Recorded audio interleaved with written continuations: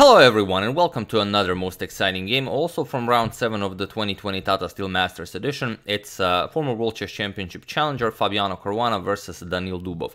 And it's very interesting, they played the same line Anand played against Carlsen, but if you remember, I said at some point Carlsen took a 20-minute thing deciding where to go with the knight. Well, Dubov chose a different approach.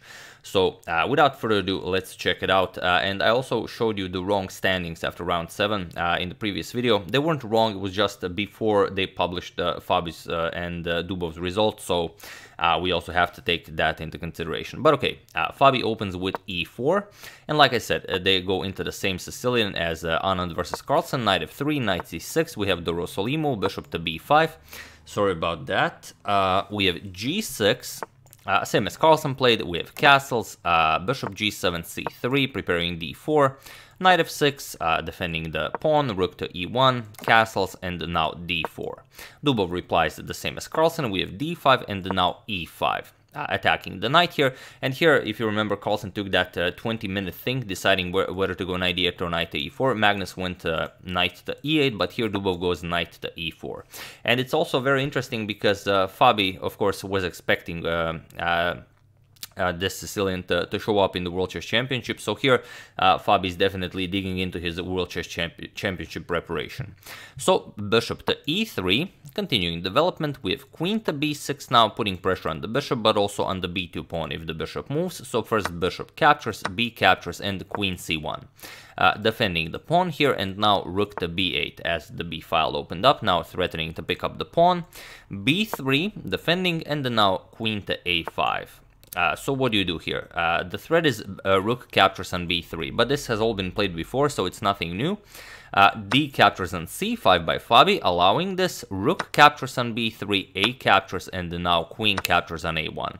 And now there is one game in the World Rapid Championship in 2019. Gukesh played it against Ruslan Shcherbakov, where knight to d4 was played, and Gukesh was able to win this game. But here Fabi goes for b4, defending the c5 pawn, also taking away the a5 square from the white queen. And now knight to d4 will be very interesting, as you will have some problems defending the c6 pawn. So it is as of move 15 that we have a completely new game. So here, queen back to a4, getting the queen back into the game, also defending the c6 pawn right away. Knight to d4, and this is all calculated, as yes, you do give up the e5 pawn, but it's a most interesting pawn sacrifice. It's been a long time since I've seen such a exquisite positional pawn sacrifice. So bishop captures on e5 is played, and now f3, kicking back the knight, and you don't have any good square for the knight. You have to go to f6, and now your bishop is kind of locked here on e5, and this is an elaborate plan to get rid of black's bishop pair. So queen to a3, forcing a queen trade. We have queen captures, knight captures, and now rook to e8 by black, and here comes the bishop to g5. So now you have some problems. You cannot allow f4. f4, you will not be able to move the bishop. If you move the bishop, bishop captures on f6, and your rook on e8 will hang. So here, there really is no good move. You can't move the bishop as it's under attack, and you can't, well, even if you could defend it, you cannot really allow f4. So here, bishop captures on d4. This is how Fabi gets rid of the bishop pair. C captures on d4, fixes his pawn structure, and just king g7 now. This is necessary, so if bishop captures, you can capture with the king.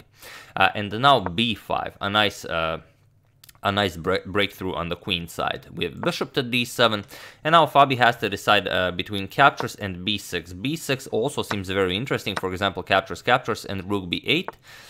Rook b1, defending the pass pawn, and it's already a very strong pass pawn. However, it's hard to see how you would promote it all the way. You could, well, let's say bishop f4, you could try to kick away the rook b7, and it's of course playable. But Fabi decides to go for b captures on c6, which is very interesting. To me, pushing the pawn seems more straightforward.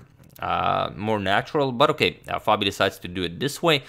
Point is, after bishop captures on c6, now Fabi has a firm grasp on the e5 square, firm grip, and he doesn't want the black to ever play e5 to ruin this setup, and he's now going to go after the a7 pawn. So this is how Fabi decides to do it.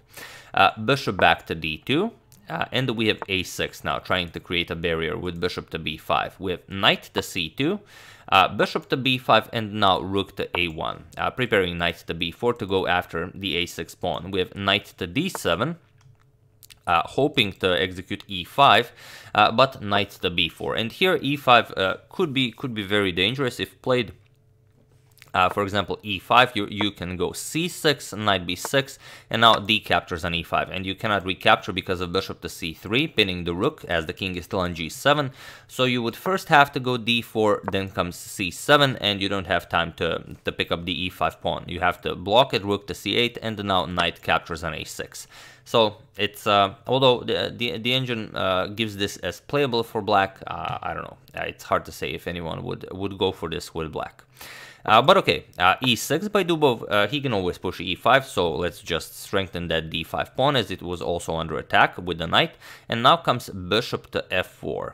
If you capture here, then rook to a8, so you don't want to capture it too soon. So first bishop to f4, again grabbing a hold of the e5 square, and also preventing the rook from reaching b8. So rook to a8, adding a defender here, and now rook to a5, not allowing the pawn to be pushed. We have knight to b8, and now comes g4. First, you want to play g5, take care of both of these pawns, and then you want to start bringing your king into the game. So king f8, both Dubov and Fabi start bringing their kings into the game. King e8, we have g5 now, knight to d7, and now comes bishop to c7. Just not allowing the king to go anywhere closer.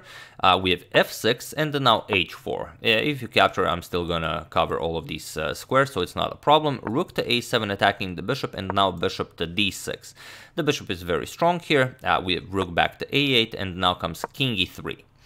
We have king to f7, and now f4 by Fabi. King g7, now comes king d2. We have h5, and just king to c3. So Dubov has to wait and see what Fabi will do. And still, it's very interesting. Dubov still has 6 pawns, Fabi only 5.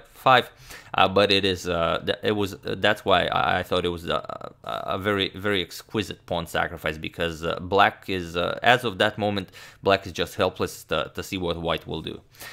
King back to f7, we have knight to d3, and now bishop back to c6. We have king to b4, and now rook to a7. You cannot go rook b8 check, so rook a7, and now rook to a3. And here Fabi's plan is to bring the knight to c1, to b3, maybe to a5, and see what happens. And here I thought, why not rook b7 check? And indeed, rook to b7 check seems like the way to go, because if you go up the board with king here, then you can just give up the pawn, and you will never, get your king away from all the checks. So it would be even very dangerous for white to do this. So after rook to b7 check, it's most likely that you will have to go back and then just rook back to a7. So saying that this plan is no good. Probably knight b4 is coming next, then bishop b5, and still, how are you breaking through here? But Dubov says, okay, I'm not interested in this. Obviously, it's not a good plan, so he just keeps waiting. King g7, knight to c1, Dubov repeats, king to f7, and now knight to b3. We have bishop to b5, and now knight to a5. So Dubov allowed Fabi to continue with his plan. Rook to a8, and now Fabi finally makes a go for it. c6. Pushing back the knight, knight b6, and now c7. And now it's, of course, very dangerous. You already have a passed pawn on c7. It's a defended passed pawn, so should be good if you can push it all the way, of course. We have f5 by Dubov, closing the position here, and now rook to e3. Somehow, if the knight can reach, let's say, knight b7 to c5, go after the e6 pawn, might be difficult for Dubov to defend it. So first, rook to c8. Now the knight can move. We have knight to b7, continuing with this plan. Knight to c4 now. And here comes rook back to e1. Here you could go for the plan like knight to d8 check, king moves, and now rook captures on e6 check, king d7, and rook captures on g6. Yes, you grab a lot of pawns, and this seems to be excellent for white, but then you require a lot of calculation. For example, knight captures on d6, but then you have to see a rook g7 check, king to e8, and now g6. So it's a really elaborate piece sacrifice, and it's not easy to go for something like this. If bishop d7, you just eliminate it, captures g7, and there's no stopping the pawn. But it's hard to figure all this out in all of this mess. So Fabi just moves the rook e1, and then now comes bishop to d7. Here you cannot just go knight captures, because knight captures with check and you lose the rook. So after rook e1, we have bishop to d7. Guarding the e6 pawn one more time, but now king c5. Fabi gains more activity with the king. King e8, and then now comes bishop to e5, so freeing up the d6 square. For the moment, you don't have access to it, as the knight nicely covers it from c4, but there are still moves to be made. King f8, and now rook back to a1, so going after the a6 pawn. And now again, there's the problem. You cannot just remove the defender of the c7 pawn because of king d6 now attacking the knight and the bishop. And after anything, knight checks, you will capture here, and it's just over. Knight b6 check, you're gonna go king to d6, and after another check, now king to c6, and next knight to d6 is coming, and it's just a winning game for white. So bishop back to b5, guarding the pawn, but now bishop d6 check. Again, you cannot capture the bishop, as knight captures just wins. King e8, and now knight to a5. Finally, Fabi is able to get rid of this knight from c4. Knight back to d2, and now bishop to e5, making room for the king. As long as the knight is on c4, the king can never reach the b6 square. So king to d7, but now finally king to b6, making some real progress here. And now knight to c4 check by Dubov. Otherwise, you can just wait, and there's nothing for you to do. We have knight captures, and here d captures on c4. Dubov gets a passed pawn of his own. King to c5, and now comes rook to e8. We have rook to d1, preparing to push the pawn, but now bishop to a4, attacking the rook. Rook back to a1, bishop to b5 back, and now rook to a2. We have king back to c8. Now the king will be preventing the pawn to be pushed, and now king d6.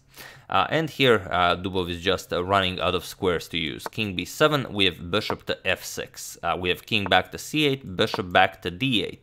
King back to b7, Dubov can only wait and repeat moves. King to e5. And now the passed pawn is nicely protected here, and the threat is king f6 followed by captures, and it's just game over. So rook f8, preventing king f6, but now rook a3, first giving black the move, so black worsens the position of his king even further. It's a very instructive idea, rook a3. So king back to c8, even worse position for the king, and only now king captures on e6. Or if rook defends, then you just go after these guys here. So rook e8 check, king f7, and now Dubov finally gains activity with the rook, but now it's a capture fest. So king captures on g6, rook captures on f4, and now comes king captures on h5, freeing up room for the g5 pass pawn to be pushed. Rook captures on d4, and now g6. We have rook to d6, hoping for g7 and bishop to e8 check, but even that doesn't help black. So king to g5 first, and now rook to d3. Just hoping for this trade, but now feel free to pause the video and try to find the winning move for Fabi while I give you a couple of seconds. Now, for those of you who were able to do it, congratulations. There is more than one winning move for Fabi, but there is the quickest way, which is the one Fabi chose, and that is g7. So here, there's nothing to be done. If you capture the pawn, if you capture the rook, then it's not pushing it right away, because then you run into rook g3 check, and the pawn is picked up. But king h6, in fact, and now after rook g3, you just block the rook with bishop to g5, and the queening is next. So we have c3, freeing up the c4 square for the bishop, so you can guard this. And of course, you still cannot queen because of rook g3 picks up the queen, so just king captures on f5.